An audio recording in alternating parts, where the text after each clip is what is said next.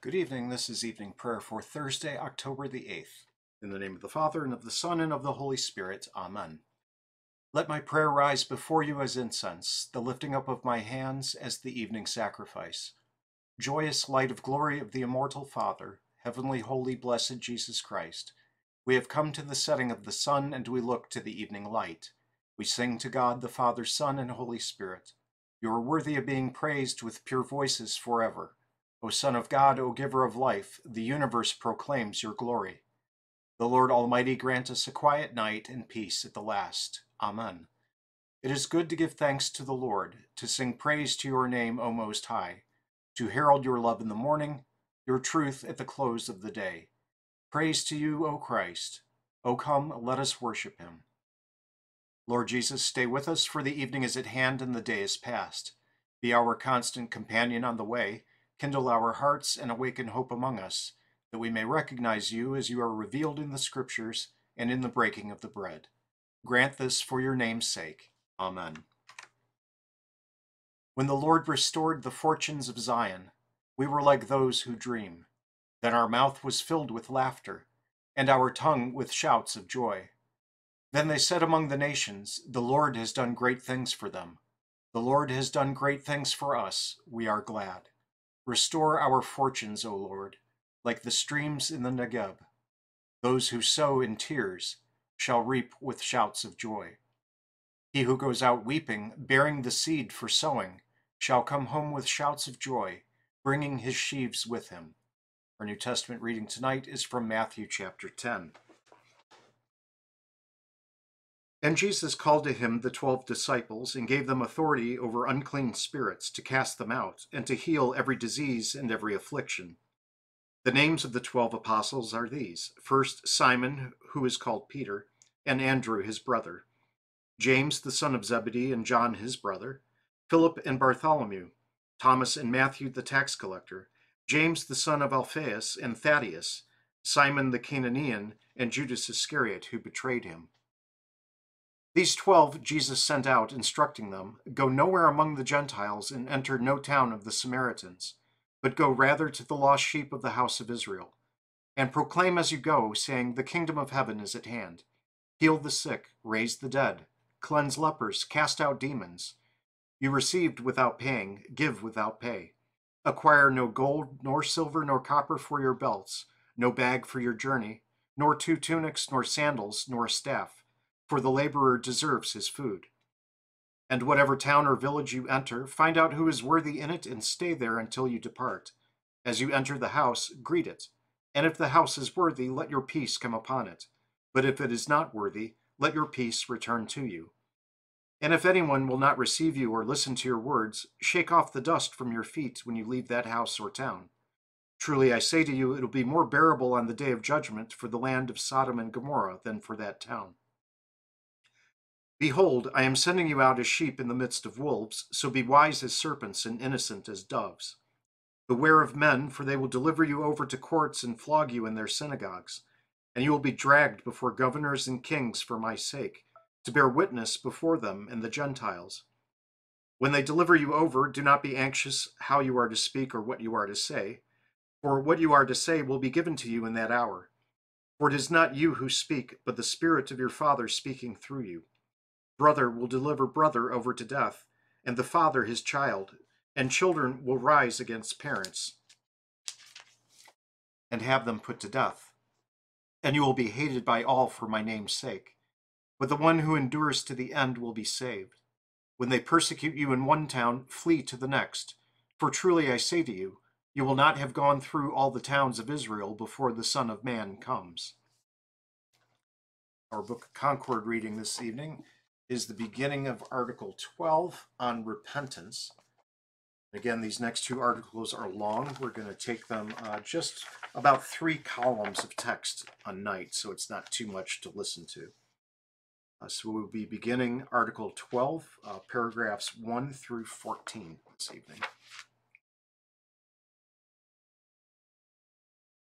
In Article 12, the adversaries approve of the first part, in which we present this: those who have fallen after baptism may obtain the forgiveness of sins whenever and as often as they are converted.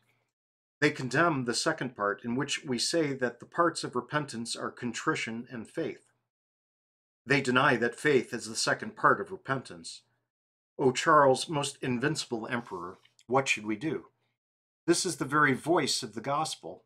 Through faith we obtain the forgiveness of sins. These writers of the Confutation condemn this voice of the gospel. Therefore we can in no way agree to the Confutation. We cannot condemn the voice of the gospel. It is beneficial and full of comfort. What else is the denial that we obtain the forgiveness of sins by faith than contempt for Christ's blood and death? We beg you, O Charles, most unconquerable emperor, patiently and diligently hear and examine this most important subject. It contains the chief topic of the gospel, the true knowledge of Christ and the true worship of God. For all good people will determine that, especially on this subject, we have taught things that are true, godly, beneficial, and necessary for Christ's whole church. All good people will determine from the writings of our theologians that very much light has been added to the gospel, and many deadly errors have been corrected. By these errors, through the opinions of the scholastics and canonists, the doctrine of repentance was previously covered up. Before we defend our position, we must first say this. All good people of all situations, even the theological profession, undoubtedly confess that the teaching of repentance was very much confused before Luther's writings appeared. Theologians were never able to explain satisfactorily the numberless questions found in the books of the commentaries on the sentences. The people could not grasp the big picture, nor could they see what things were necessary for repentance. We'll just make a quick side comment there. This book called The Sentences, those would be the sentences of Peter Lombard, and it was a theological work, basically like a book of dogma, kind of like how Lutherans have Pieper. And this book of the sentences was often what these theologians studied over and over and read all these commentaries about it, instead of actually, reading the Bible. So they just talked about this book nonstop. In fact, the guys at our seminary can actually take a course on it to see what it was all about. So it was a very important work at the time, but as the confessors are pointing out, when you only study that and not scripture, it covers up a lot of the simplicity of the doctrine that God has revealed to us. So moving on. The people could not grasp the big picture, nor could they see what things were necessary for repentance, in which peace of conscience could be found. Let any one of the adversaries come forth and tell us when the forgiveness of sins takes place. O good God, there is such darkness. The adversaries do not know whether the forgiveness of sins happens in attrition or contrition. If forgiveness happens because of contrition, why do we need absolution? What does the power of the keys bring about if sins have been forgiven already? Here they work even harder and wickedly divert from the power of the keys. Some imagine that guilt is not forgiven by the power of the keys, but that eternal punishments are changed into temporal ones. So the most beneficial power would be the service, not of life and the spirit, but only of God's anger and punishments. The more cautious imagine that sins are forgiven before the church and not before God, by the power of the keys. This is also a deadly error, for if the power of the keys does not comfort us before God, what will quiet the conscience? What follows is even more involved. The adversaries teach that we merit grace by contrition. In reference to this, if anyone should ask why Saul, Judas, and similar persons, who were dreadfully contrite, did not receive grace, here is the answer. We take it from faith and according to the gospel that Judas did not believe. He did not support himself by the gospel and Christ's promise. For faith shows the distinction between the contrition of Judas, Matthew 27:3-5, and of Peter, Matthew 26:75. But the adversaries take their answer from the law, that Judas did not love God, but feared the punishments. When will a terrified conscience be able to decide whether it fears God for his own sake, or is fleeing from eternal punishments? The Psalms and the prophets describe those serious, true, and great terrors which the truly converted experience. Such great emotions can be distinguished in letters and terms, but they are not separated in fact, as these dear philosophers imagine.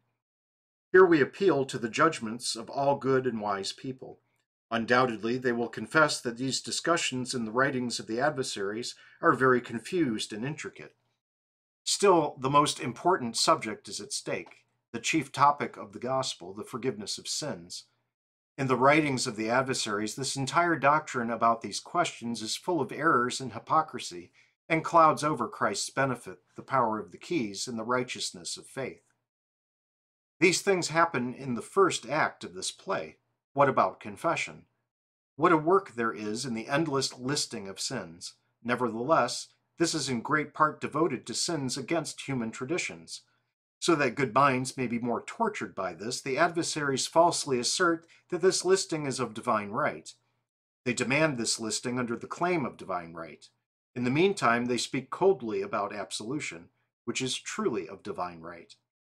They falsely assert that the sacrament itself bestows grace by the mere performance of one act, ex opere operato, without a good disposition on the part of the one using it.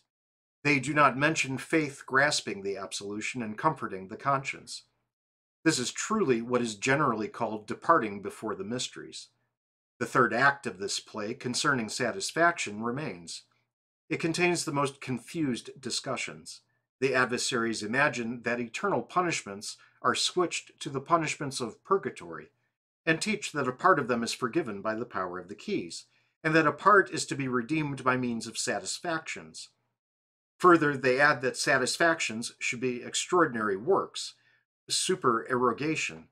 They make these consist of the most foolish observances, such as pilgrimages, rosaries, or similar observances that do not have God's command.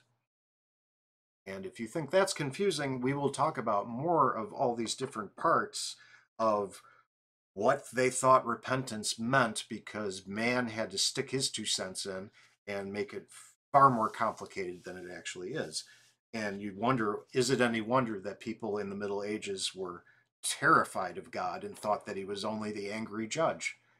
When you believe that that is how the process you have to go through to confess your sins, it's no wonder that people were absolutely horrified by God. So we'll be paying attention to this in great detail for the next, probably about a week and a half. We'll be on these 2 topics. We now join together in the Apostles' Creed and the Lord's Prayer. I believe in God the Father Almighty, maker of heaven and earth, and in Jesus Christ, his only Son, our Lord, who was conceived by the Holy Spirit, born of the Virgin Mary, suffered under Pontius Pilate, was crucified, died, and was buried. He descended into hell. The third day he rose again from the dead. He ascended into heaven, and sits at the right hand of God the Father Almighty. From thence he will come to judge the living and the dead. I believe in the Holy Spirit, the holy Christian Church, the communion of saints, the forgiveness of sins, the resurrection of the body, and the life everlasting. Amen. Our Father, who art in heaven, hallowed be thy name. Thy kingdom come, thy will be done on earth as it is in heaven. Give us this day our daily bread, and forgive us our trespasses, as we forgive those who trespass against us. And lead us not into temptation, but deliver us from evil. For thine is the kingdom, and the power, and the glory, forever and ever. Amen.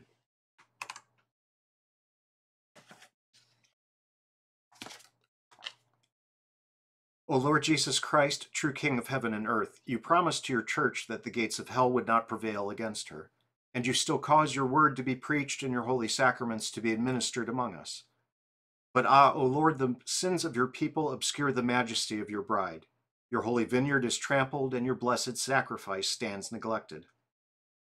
Many think themselves strong and despise the life-giving food that you have ordained for your people, for the forgiveness of their sins. Pardon all our arrogance, and do not come to us in wrath to remove the lamp of your word from before our eyes. O Lord, we pray you, visit this vine which you once established for yourself, and renew us with the sun of your mercy and the water of eternal life. Give us a great hunger for the food of your true body and blood, and let all your faithful people ever be found in the apostles' doctrine, in the fellowship, in the breaking of your bread, and in the prayers. We implore you, O Lord, for our altar, that it may ever be a place where the medicine of eternal life, the forgiveness of our sins, strengthens us in body and soul, that disbelief and impenitence may stay far from all who come there, so that they may not eat and drink to their own judgment. O eternal high priest, let the fruit of your Spirit grow in us, which is love, joy, peace, patience, kindness, goodness, faith, gentleness, and chastity. Cause us to live in holy conduct toward one another, to the glory of your holy name, here in time and hereafter in eternity. For you live and reign with the Father and the same Holy Spirit, one God, now and forever. Amen. Almighty eternal God, in the word of your apostles and prophets, you have proclaimed to us your saving will. Grant us faith to believe your promises, that we may receive eternal salvation through Jesus Christ our Lord, who lives and reigns with you in the Holy Spirit, one God, now and forever. Amen. I thank you, my heavenly Father, through Jesus Christ, your dear Son, that you have graciously kept me this day. And I pray that you would forgive me all my sins where I have done wrong, and graciously keep me this night. For into your hands I commend myself, my body and soul, and all things. Let your holy angel be with me, that the evil foe may have no power over me. Amen. Let us bless the Lord. Thanks be to God. Good night.